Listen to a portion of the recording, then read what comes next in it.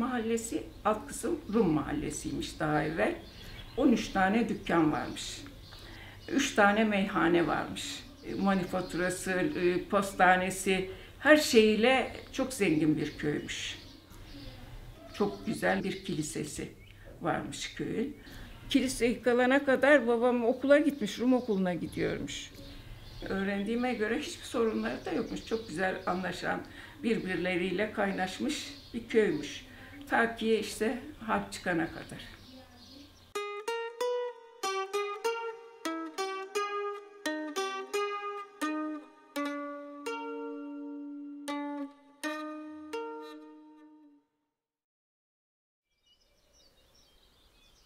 Burası ilk defa anneannemin annesinin eviymişti. Onlar adaya geçiyor, burasını da amcalarına veriyorlar. Amcalarından da biz alıyoruz. Rumlardan kalma.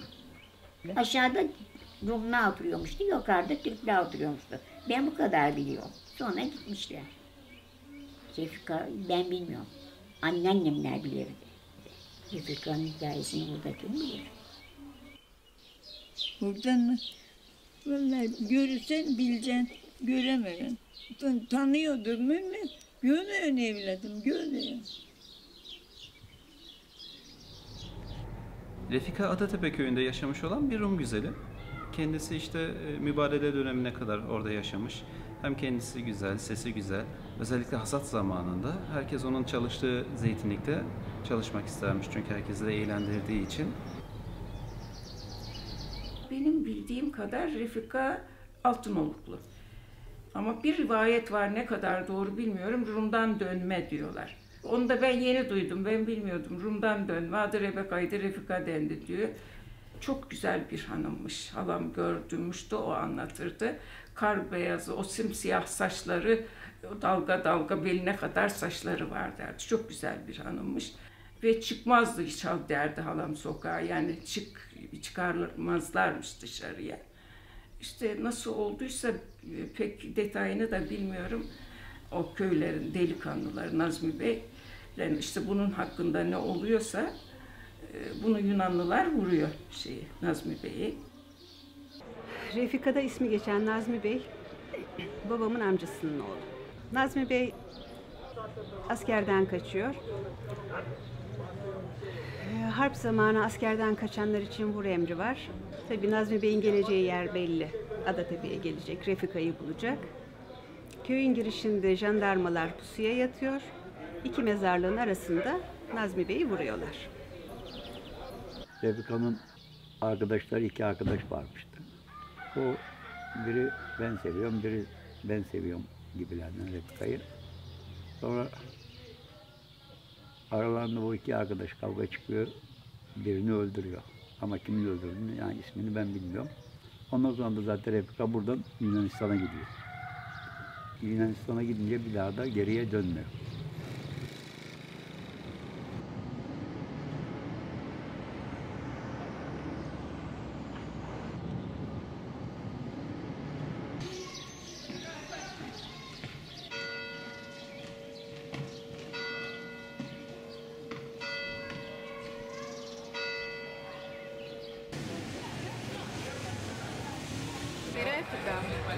Λέει κάτω το όνομά της. Να δούμε τη γνωρί. Και μαθήτρια είναι. Σήκω πάνω. Βίκτορ!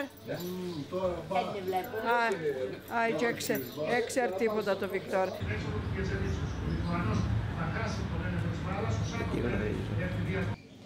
Κάτι μου θυμίζει αυτή η γυναίκα, ναι.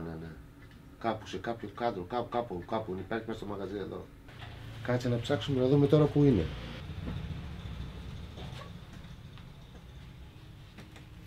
Να, εδώ τη βρήκα. Ορίστε. Αυτή είναι. Ναι. Αυτή είναι απίστευτο. Εσείς πού βρήκατε αυτή τη φωτογραφία? Από παλιό σπίτι εδώ, Mytilene. Mytilene. Ναι. Την έχετε ξαναδεί στη Mytilene εκτός Στη Mytilene, ναι, σε άλλα κάντρα, δηλαδή σε σπίτια άλλα, ναι. Ήταν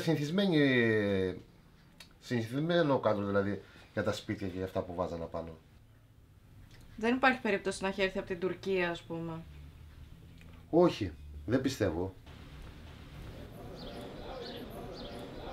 Refika'nın fotoğrafı değil o.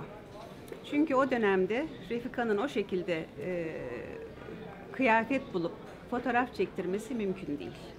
Ama daha sonra Adatepe'ye gelip Adatepe'li olanlar o fotoğrafı bulmuşlar. Oldukça yaşlı birine de bu mudur demişler. O da budur demiş. Yoksa mümkün değil.